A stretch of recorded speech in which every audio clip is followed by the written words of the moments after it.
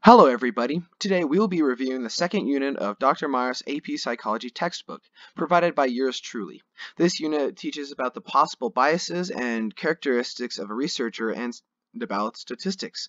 Let's move on to the first two modules, which describe the behaviors and possible faults of a researcher.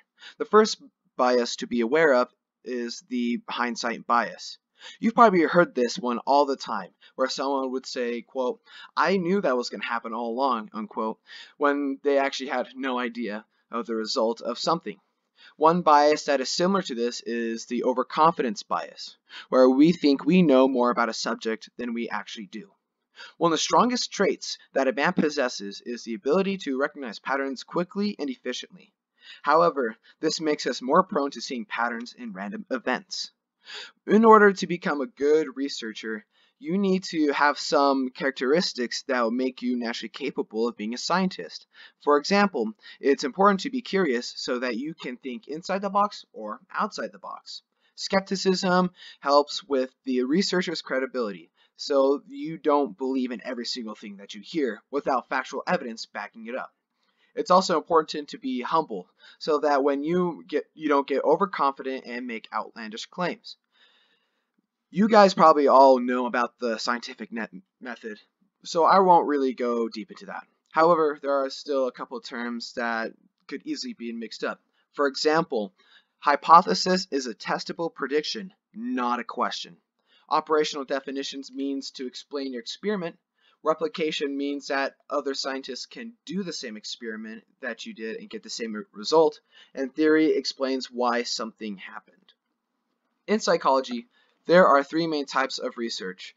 There is case study, naturalistic observation, and surveys. Case studies is when researchers study a group in depth. With case studies, it's easy to control and you have rich descriptions of subjects. However, there are things such as observer bias that can hurt the credibility of the experiment. Naturalistic observation is where the researcher observes without manipulating the subjects. You are able to avoid artificial lab situations, but you also have less control. And finally, surveys is where the subjects self-report their experience.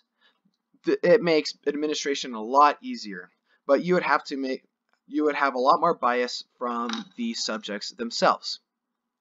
On to Module 6, which delves into the statistics part of psychology. Essentially, correlation is how the dependent variable and independent variable change together.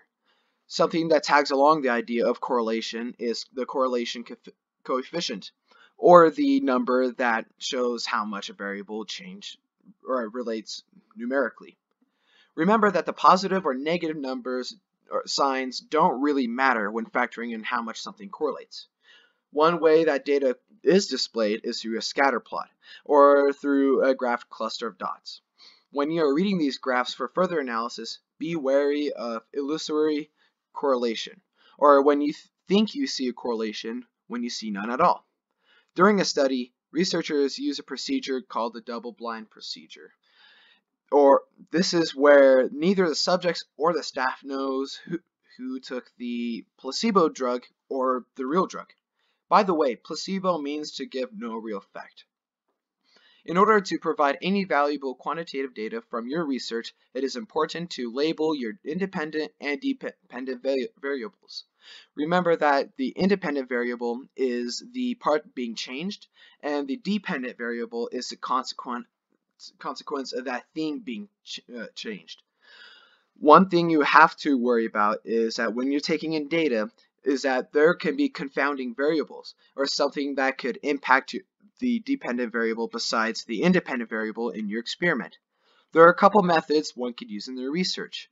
We'll just focus on the three main ones: descriptive, or how you describe behavior; correlational, or where you look for naturally occurring relationships; and experimental, where you explore cause and effect. On to the two final modules, which also explores the basics of statistics. Descriptive statistics is quite simply where you label or describe certain characteristics. Almost all psychologists, statisticians, and even scientists, for that matter, use this form of statistics. You've probably seen histograms before. They are the graphs that have the little bars sticking out. They're often used to show the distribution of data in the graph. Mean, median, and mode. Remember those three. They're used quite a bit on the test. Mean is average. Mean is the middle of the median is the middle of the distribution, and the mode is the most frequent individual data. Of course, you need to take in the range or the X limit of that the data fills in into consideration when finding things like mean, median, and mode. Standard deviation is often how much a score varies. A perfect experiment will almost always output a normal bell-shaped curve. One thing to remember is that when dealing with test subjects is that you need their informed consent, and you must debrief them on what they will be doing and or what will be happening to them. Alright guys, thank you guys so much for watching this video. Any tips, questions, or comments can be posted down below. Don't forget to like and subscribe. This will help this channel a lot to grow.